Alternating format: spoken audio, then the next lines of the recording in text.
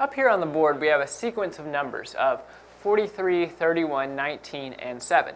But notice after this comma we have dot, dot, dot, meaning there's more numbers after it. And so if we were going to continue this string of numbers, then we are going to have to figure out what the pattern here is with these numbers.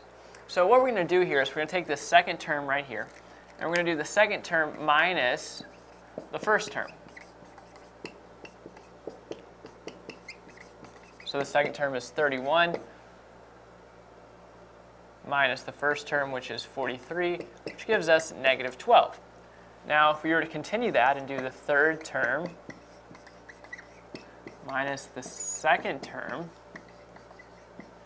then we get 19 minus 31, which again gets us negative 12. So we're realizing here that each successive number is 12 less than the one before it.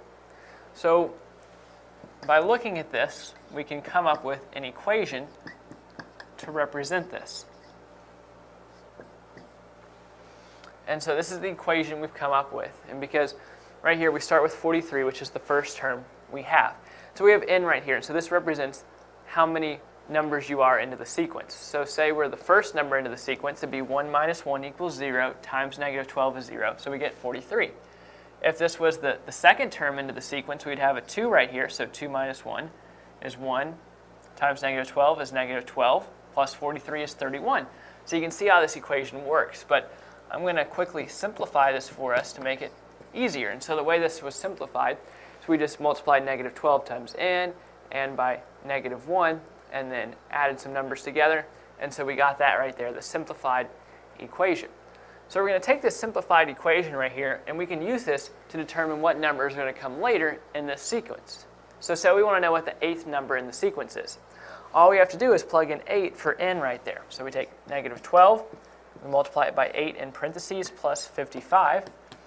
And so negative 12 times 8 equals negative 96 plus 55.